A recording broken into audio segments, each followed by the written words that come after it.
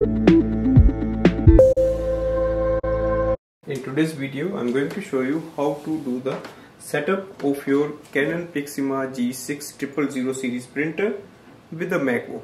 Now first we will connect this printer with the Wi-Fi network of our home, and then we will add the drivers in our MacBook for printing and scanning. So let's go to the printer screen. Press the setting icon. It will go to the setup mode. Click OK on the setup.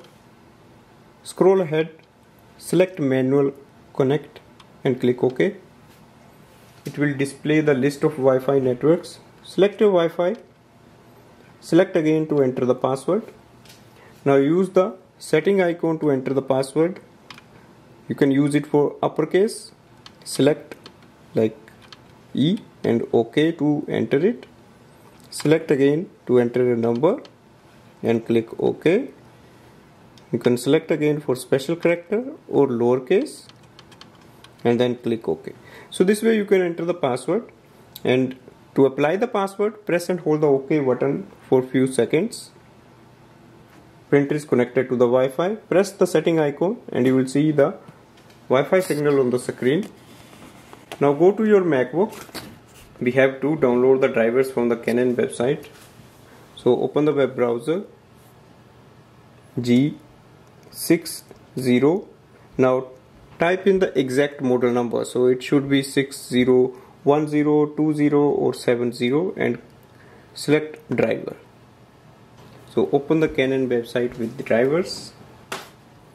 Now go to the Canon website.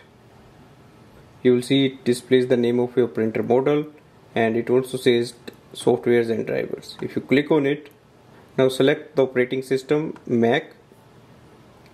Now select your Mac OS and then click on the IJ scan utility so that you can scan the pages, and you can also download the recommended softwares. So download is complete. Go to the system preferences. We have to add the printer, so click printers and scanners. Click on the plus button on this screen and you will see Canon 6000 series printer. Now click on the add button and you can select if you want AirPrint, auto select, and then you can add this printer here. So click on the add button. Displays G6000 series. You have option to print, scan.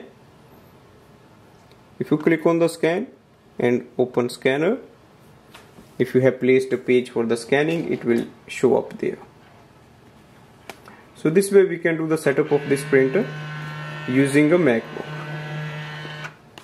Thanks for watching.